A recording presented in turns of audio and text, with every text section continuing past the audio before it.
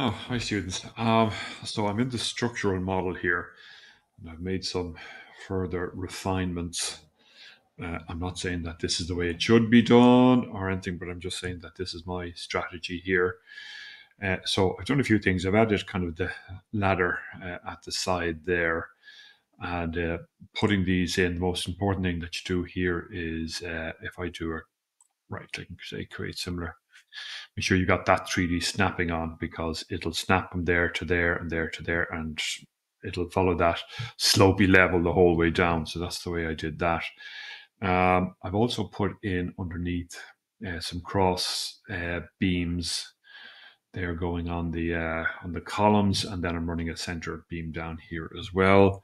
And again, you know, I don't want you to get over hung up on the structure here as such, okay? Because the structural engineer is going to come in and make certain recommendations. And that's just part of the iterative process, doing that. You might remember that I had a beam in across here, and that was the one that was puncturing through the curtain walling. So I talked about moving these columns or removing these columns, but I think I'm going to leave them. I was just able to take that beam out, and that has kind of solved the problem there for me more than anything else. All right. So it's always an iterative process. I have saved this, and then I'm going to synchronize with Central. Modify the settings. We'll go OK. And then I'm going to close this down.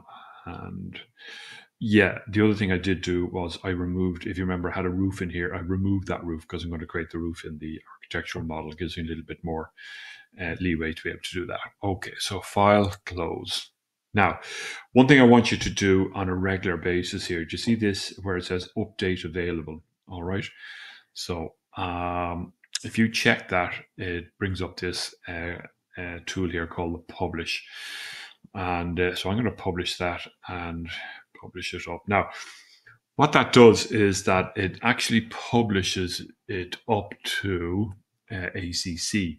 So it publishes the up-to-date edits that you've done. So if I go into my structural engineer here, you can see now that that is file processing, that is updating there.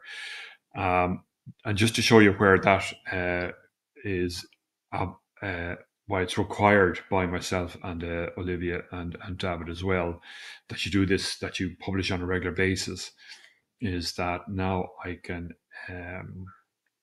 click into this one here within ACC, and I'm getting access to the model. All right. Now, so what I can do here is I can add issues and notes and things like that. And that's kind of how you would, again, partially iterative process.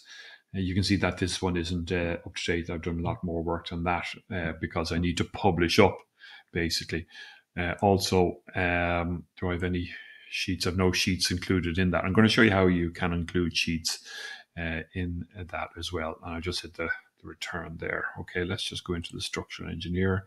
It's still publishing up, so it takes a while to do that. Okay, but I want you to regularly publish up, and you can see this is version 7 over here, and that happens now. Anybody on the team can do that. All right, so latest is published, it's up, and that's great.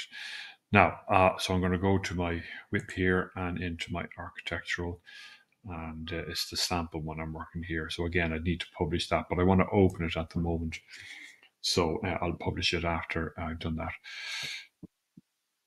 Ooh, okay. Do not load the file. Continue loading. That is going to say my tape be erased. Oh, that's interesting. Not seen that message before, but let's see what happens here.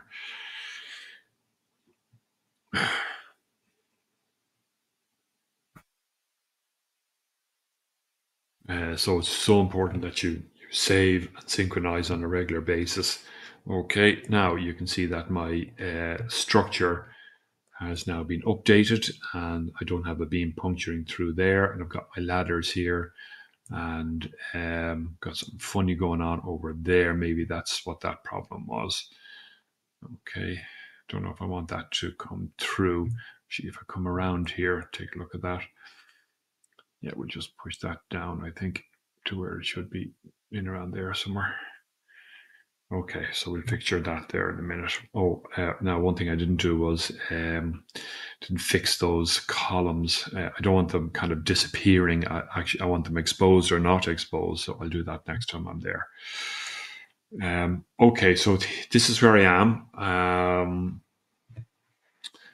I've got that. I'm now going to I'm going to probably put a zinc roof up here, something like that. Most everything else is kind of there. So I can start taking a look at the interior now. So if I go into my ground floor plan and I've got my PDF underneath here, I can now design the interior walls, and I will probably, again, I want these made in the factory and brought out, so I'll probably have CLT, but I'll also have a service cavity and a finish on either side of the wall as well.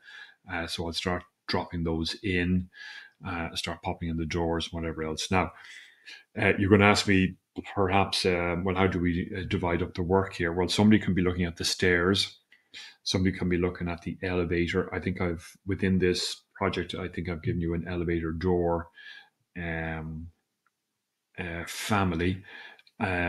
Somebody can start dropping in the walls. Okay, somebody can start looking at the doors there. What type of doors you're going to use, and we're going to have to address that situation of the those.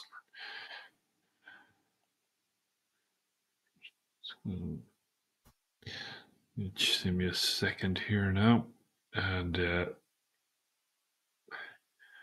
yeah, here it is. Here, so I'm going to bring this across here. So we've got all of this to do as well. So I'm going to put my mind to that now today and see what way we're going to come up with that. So these are these kind of pagoda style things that are there.